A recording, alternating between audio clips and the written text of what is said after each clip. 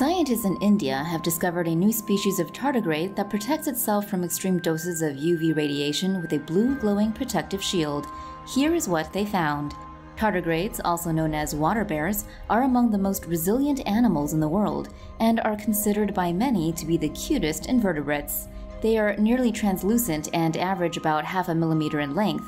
They lumber around on 8 stubby legs located under their bodies. Studies show they can use a unique form of hibernation to cope with temperatures from as cold as absolute zero to above boiling, live at pressures 6 times greater than those at the bottom of the deepest ocean, and withstand dehydration for a decade. They can survive extreme radiation and live in space. Now, researchers in India have found that at least one species of tardigrade has another trick up its sleeve.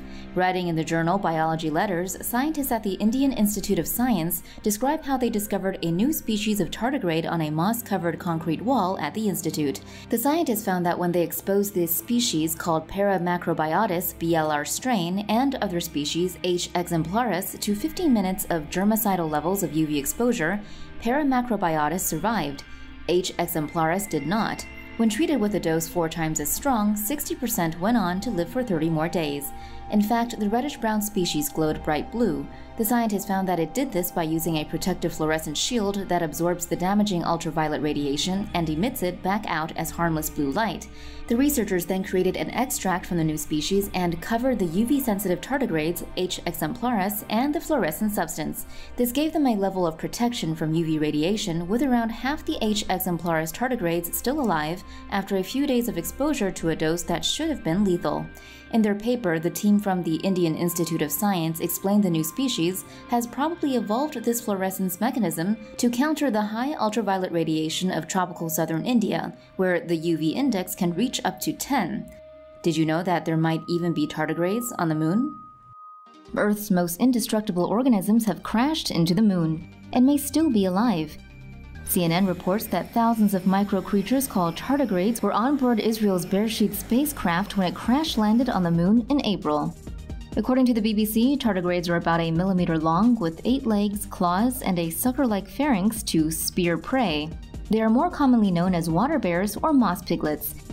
CNN reports that they live in water or in plants like lichen or moss, can withstand being heated to 150 degrees Celsius and frozen to almost absolute zero. The non-profit Arch Mission Foundation dehydrated the water bears, which caused the organisms to enter a state of suspended animation where metabolism lowers to 0.01% of their normal rate. They were then encased in amber and loaded onto the bearsheet, along with a 30 million-page archive of human history called the Lunar Library. Since the tardigrades are resilient, researchers say it's likely they survived the crash, but they will need to be reintroduced to water in order to reanimate. Until then, guess the little buggers will just be chilling out on the moon. Though if something else gets them first, it could just be a sci-fi horror movie come to life. A new species of water bear has been discovered in, of all places, a Japanese car park. Writing in the journal PLOS One, scientists designated the new species of tardigrade as Macrobiotus shonaicus. After the initial fighting in Japan, researchers were unable to identify which type of tardigrade it was. Reportedly, 20 new species are found annually. They bear resemblance to some other species of tardigrade, but the new species is noted for its unique eggs. These have lengthy tentacles and a solid exterior. Researchers also noted the creature's mouth, which has 3 circular layers of teeth. The research was carried out by scientists in Japan and Poland.